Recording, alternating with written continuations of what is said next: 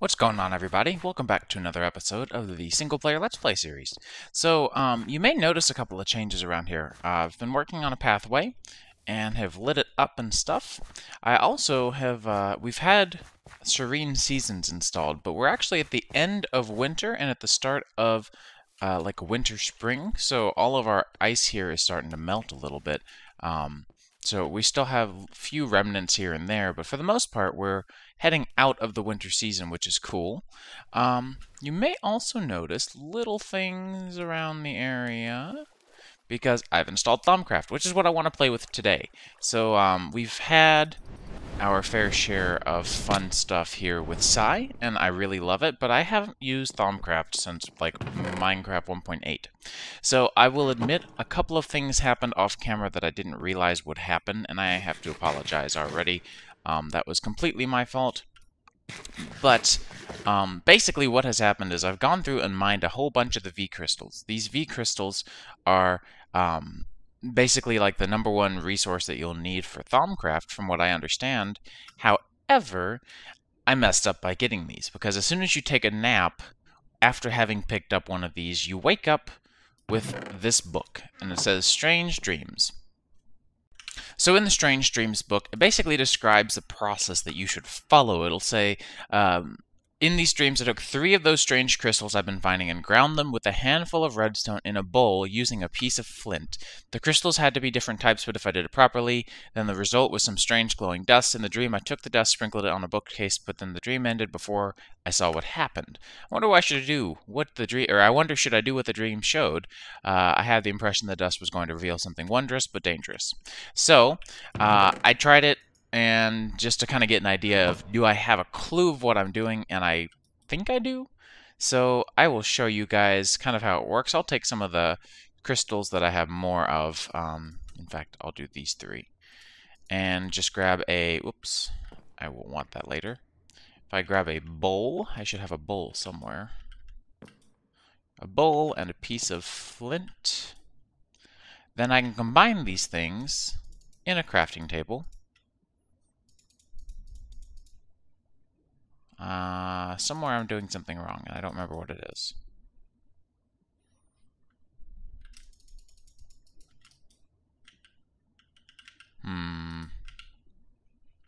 Give me just a minute to figure out what it is that I'm forgetting already. Redstone. I was forgetting redstone. So, if you take redstone, bowl, flint, and a bunch of V crystals, it'll consume your redstone and the V crystals, but it won't consume your bowl or your flint. So,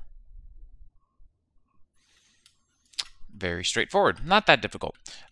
So this is pretty cool, but this is just kind of step 1. So I've prepared the things that we're going to need to make a bookshelf, and this is where we really get into it.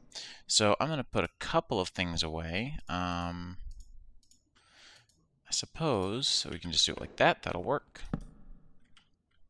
So if we get one of these Salus Mundus and right-click on the bookshelf, boom, we get this weird looking book.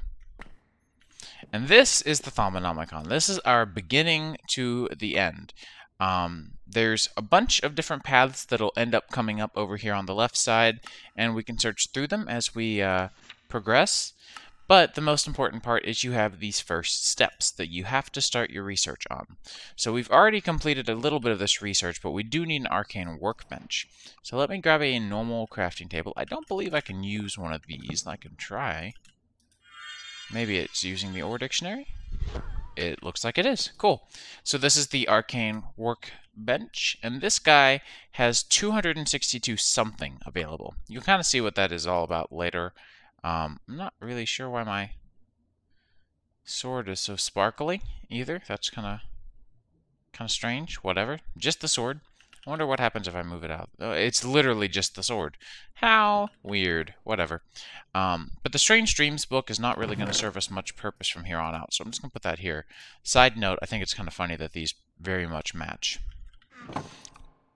So that's going to get us stage 1, and you can see complete. And once you complete these things, you're going to get other things unlocked and available to you. So, the next thing we should probably make is a thermometer, and this guy is just 4 gold and a glass pane, so we can definitely afford that. Let's see, 4 gold, and I think I probably already have a glass pane. I do indeed. And we also need 1 of each of the crystals, which I've been working very hard towards finding. So now we can put these all into place. And boom. So you're going to see as soon as the recipe is formed, they have these cool little runes showing up around them. And it'll tell you, okay, 20 V is required, 262 available, and thermometer. So this guy lets you right-click on a handful of different things, try to scan them for information that you may or may not need, may or may not find useful. So things that you have not yet scanned will be shimmery and sparkly, like this over here. And it'll tell you, you can see in the little status indicator area, you have learned something new or you have learned nothing from this. So, you know, in essence, it's just mostly a process of running around and scanning a handful of different things. You'll every now and then get some random information that may prove useful to you, and you just never know what you'll find. So I'm, you know, going to keep this around, kind of randomly scan some stuff. Never hurts to scan pretty much everything from what I've discovered. I mean, you know, nothing's really going to hurt you as far as checking and seeing what's up. But yeah, so I think I've covered most of the important bases so far. Going into here now, we're going to have stage 2 of 3 complete. And now, if we look into here, it's going to say first steps completely done. So this is going to show us our knowledge totals, the things that we have looked at so far. And then the aspects of Essentia. This is going to show us most of the important aspects and how to create these compound aspects from primal aspects. So all in all, this is sort of a reasonably useful thing to have. And also, I don't have the add-on for inventory scanning, but if you throw an item out on the ground, you can always scan it as well. Although the wand does not seem to offer anything new to us. Wonder if these do. They do. Excellent. So I'm going to go through and just kind of scan a random handful of things and see what I can find. So I've been running around scanning stuff, and now we can mark this area as complete now. I need to make a cauldron, so we're going to kind of need to get started with some of this stuff here. And, you know, there's quite a few levels of detail here that we can get into. And this episode, I definitely want to get pretty far into this stuff. I don't want to get super far into Thaumcraft. I don't want to ignore other mods, but I definitely don't want to ignore Thaumcraft either. So we're going to need a couple of pieces of iron, which I'm actually kind of starting to get a little bit low on. I might need to go mine some at some point. We want to make a cauldron. If we take this cauldron and right-click on it with Salus Mundus, it turns it into a crucible. And so now we can grab the crucible. We can also grab our workbench here if we wanted to grab that real quick. Maybe start putting everything together in a Thaumcraft area. That might not be a bad idea to do. So why don't I do that? I'm going to look into a couple of designs for us to look into. That way we can build up a nice little place, maybe even a tower, to do our Thaumic stuff, our Thaumcraft stuff. So, yeah, thaumaturgy is kind of a cool thing to do, but I don't necessarily want to do it all in one place. I'm trying to expand out a little bit house-wise, so yeah. Otherwise, I think we're doing pretty good seasonally. It looks like we're definitely mostly thawed out for the spring, so very cool. Let me come up with a design, probably do a quick build montage of it, and I'll be back in a little bit. Okay, so I've got a plan. This is something that I did a little bit I think it was a couple of servers ago, actually, where I wasn't even doing a Let's Play series. I had a design that I really enjoyed, and I would like to do it again. It was really clever, and I think it'll work really well with the whole multiple magic mods all kind of being open and hard to contain. Because they are. You have to admit that mods like Botania and Astral Sorcery and Thaumcraft, they're very open mods. They're very difficult to constrain into any particular area, really. You can try, and it's not impossible, but it's not easy. So I'm going to do an homage to Super Mario Odyssey, and that is floating pyramids. So floating pyramids are how we're going to go about it. I think it'll be really simple to do, but how we get up there is where we're going to run into some trouble. So I want to look at Ender.io's travel anchor, if I can spell. And this guy is pretty straightforward to make, so it's going to be a little bit of conduit binder, which is just clay, gravel, sand, some iron ingots, which we obviously have, and pulsating crystals, which are diamonds and molten pulsating iron, which you can alloy using iron and resonant ender. So let's see, that's half an ingot and half an ender pearl. So it's actually more efficient to do it this way, surprisingly. So we'll do one of you and one of you. And we can also go ahead and grab those 2 diamonds because we're going to need them anyways. Alright, we finally have this stuff done. I guess my calculations were wrong. It's exactly 1-to-1 to what the normal recipe is, which is fine. I'm not offended by it, but I definitely misread. Probably the output is what I was misreading. More than likely. So let's see. We have another ender pearl. Fortunately, we have plenty of those.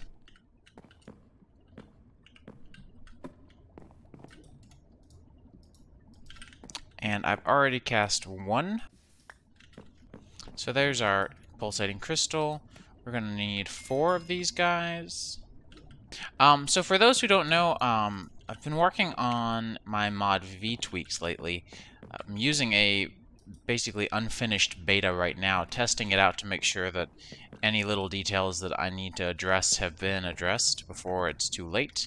And I'm so far pretty happy with how things are going. There's nothing that I've been depressed by yet. So one of the things that I've done is if you're on the surface and there's not a new moon, mobs won't spawn. So it means that we can work through the night some if we wanted to, although I still prefer to work in the day just for the fact of the light for the video. I don't know why I fell through the slabs there. So I will still probably sleep through the night most of the time just for the sake of video content being brighter, which is usually preferred. But otherwise, I'm pretty happy with how that part turned out in particular. So I'm going to grab a backpack, not really maybe a backpack full, but definitely a good handful of things to bring with us. Now I'm going to throw some of this stuff in my backpack for now. I don't think we're going to need all of this stuff with us, so may as well free up space where we can. And definitely going to need this to go away. And I don't really need that. So, sorry, I'm just going to take a brief look of what all we may or may not want to bring with us. So we'll use cobblestone a little bit and grab some from here. I think I've got these turned off for right now. That's fine by me. So now we need to get ourselves our sort of transportation system, if you will, between up and down. So I don't know where we're going to put it, but we can figure that out more, I guess, securely later. There's not really anything that we have to really stress about getting done right this minute. For now, we can just put it here, and we'll just call this porch. Put that there. So now, if we come around to it, we'll see porch, and we can teleport around once we have other stuff. So the key to these things I've noticed is that if you want to avoid having mob spawning problems, you want to have them lit up underneath or with some sort of water, which is fine too.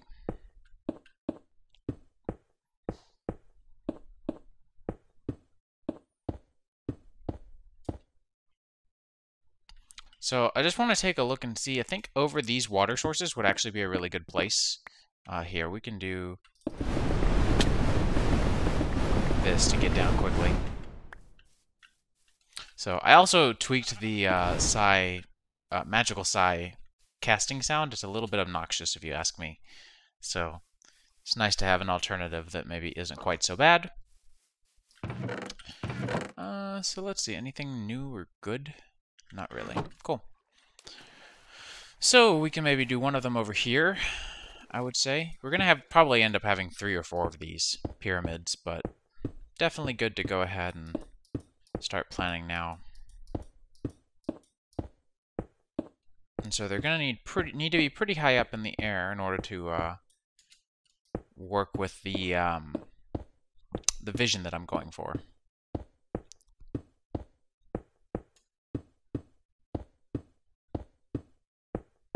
So I will go ahead and probably start montage mode here because I'm definitely done with talking. And yeah, I'll come back once we have probably just one pyramid for now. I don't think we need too many pyramids. So we'll start with one, and I'll meet you when we're done.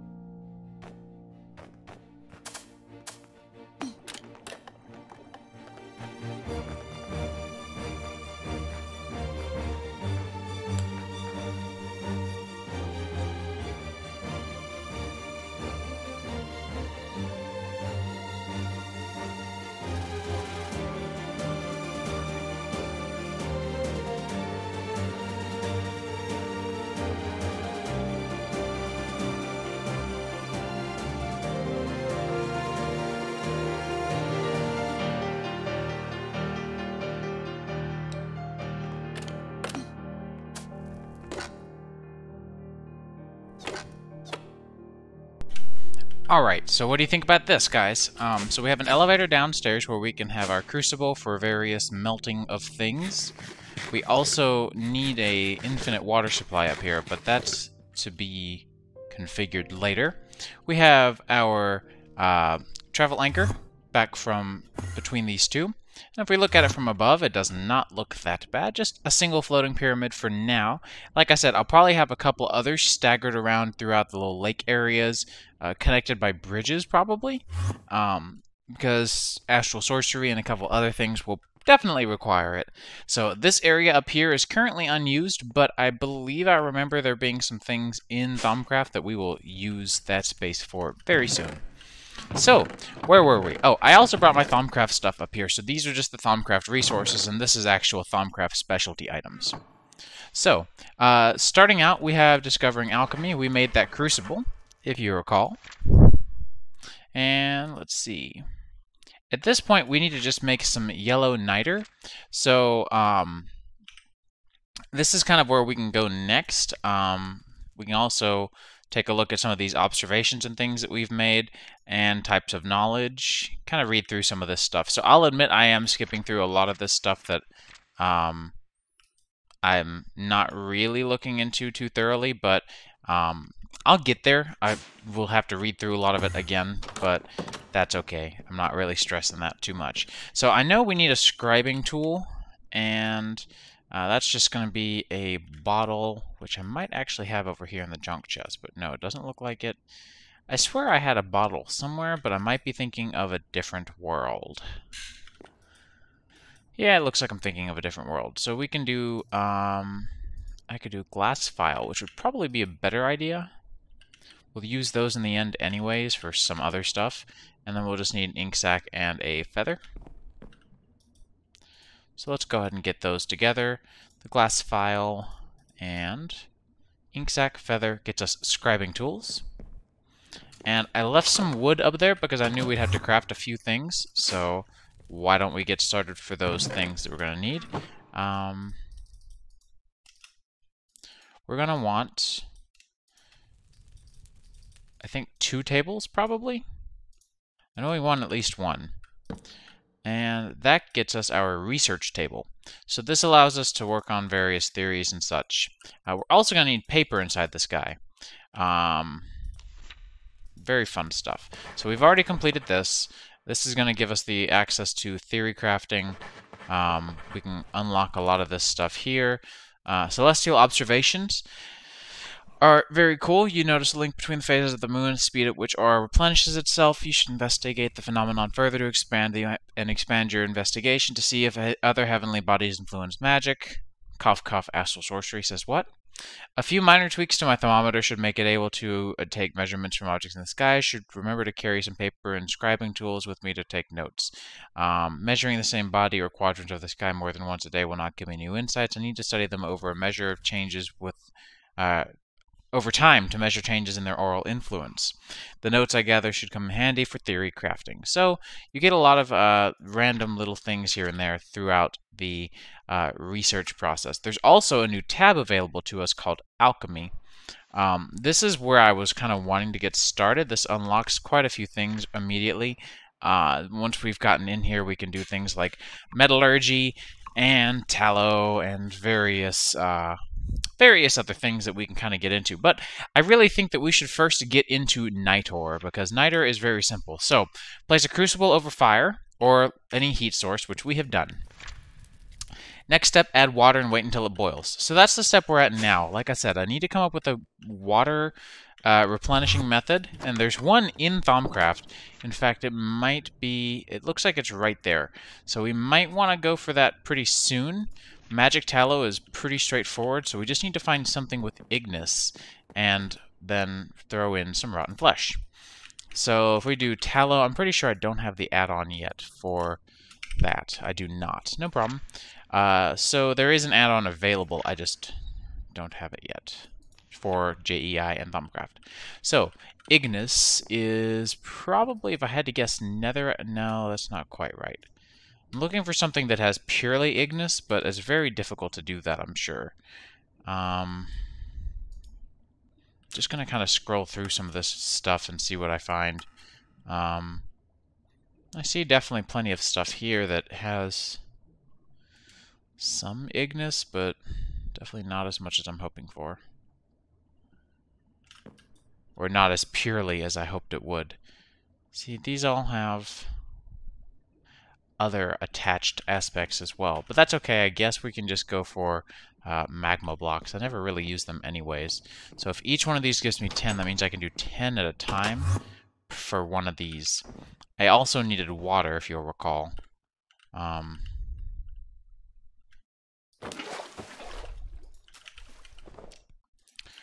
thinking...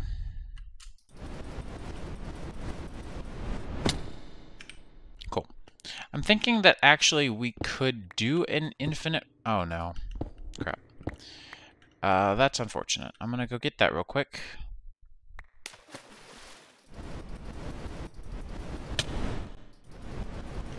Well, crap. I guess we'll just run over here. No biggie. Sometimes this guy is not the most reliable source of travel, but it's still pretty good. So, like I was saying before the incident, I am thinking that in theory we should probably be able to just put a water spring here for now until everything is settled with a item that I'm working towards very soon.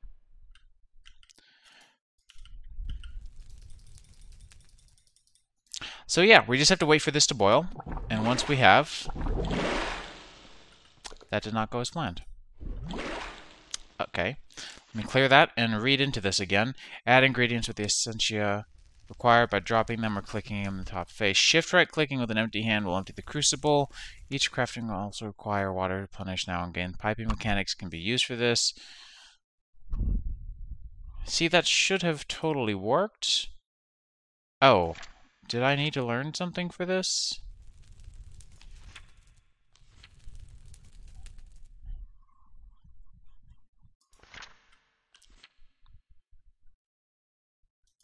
See, this is very straightforward. It's one ignis. Let me go grab some netherrack, which has much less attached aspects, and see how that goes. And that has more, so we don't want that per se. Yeah, we'll just try netherrack.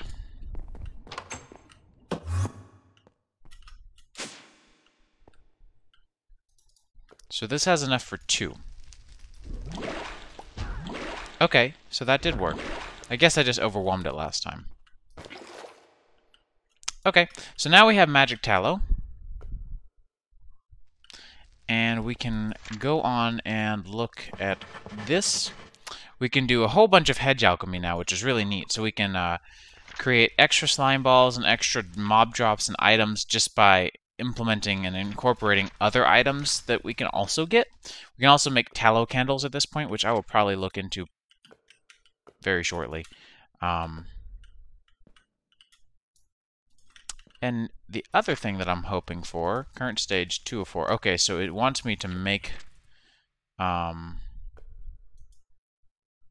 something new, I guess? Okay, so it wants another slime ball. Now, I'm thinking...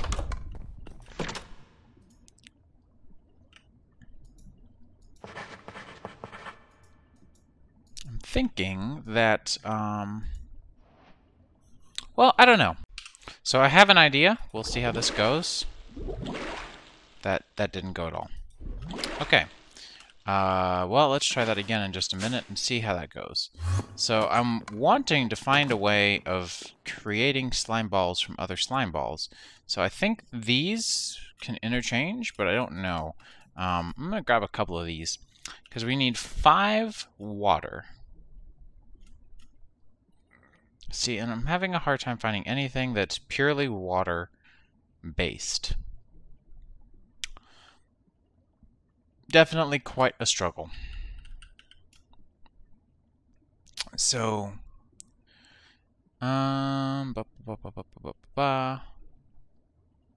see, like, all of these things have extra aspects attached to them. And not just a couple of aspects, like way too many aspects. And that's definitely problematic. Now, water buckets don't have any aspects on them. Dang. So these have... So fish has 5 and 5. So I just need that life aspect, which I don't know of an easy source to get it from. Maybe wheat. Yeah, wheat would work. Wait, not life. Oh, alchemy. Well, that brings a lot of crap with it. I'm trying to think of something that doesn't bring a whole lot of junk alongside it, but I don't know. And honestly, we can also try these. I don't know how well those work either.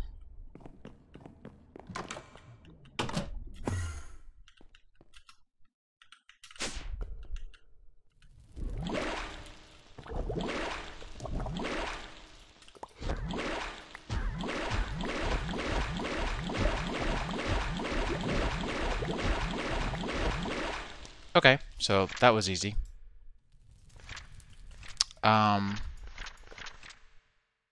Now, I'm curious, though, observation, alchemy, and items that need to be crafted. So I need to now craft glowstone, gunpowder, and ink sac. Okay, so, I mean, I guess technically, if I just want to use 2, I can just do that. Glowstone, gunpowder, ink sac, so I can just do 2 of you, and 2 of you. Like, it's not really a difficult recipe to do. At least I don't think. Maybe I'm missing something.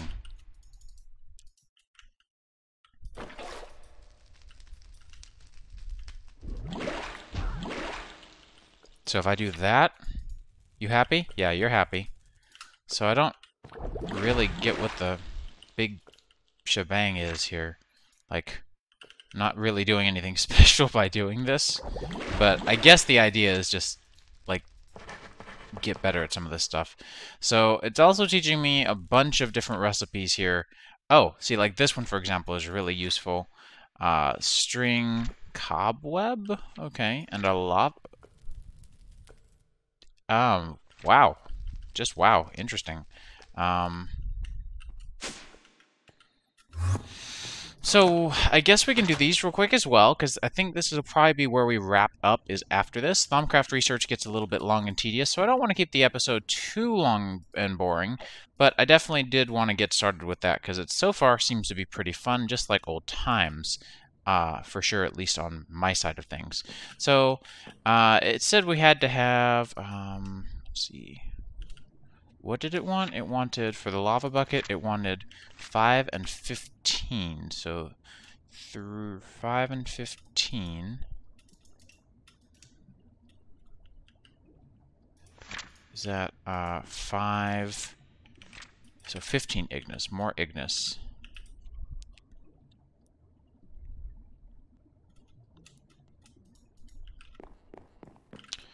Okay, so let's try this. For crafting a lava bucket.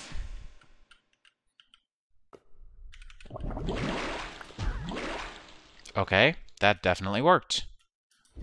Super cool. Now, I know I'm doing bad things to the environment by just tossing that stuff out, but for right now, it's sort of the best solution I've got. Now, I wonder if I can cheese the cobweb recipe a little bit. No, doesn't look like it. Okay. I was just curious if I had come up with a different way of making it, maybe, but nope. So I don't know what has vinculum yet, so I think I'm just going to go ahead and do the last of these off camera. This won't really get too much more interesting, I promise. So I'm just going to go ahead and leave it now and meet you guys in the next episode. So I hope you guys enjoyed it, and I'll see you guys next time.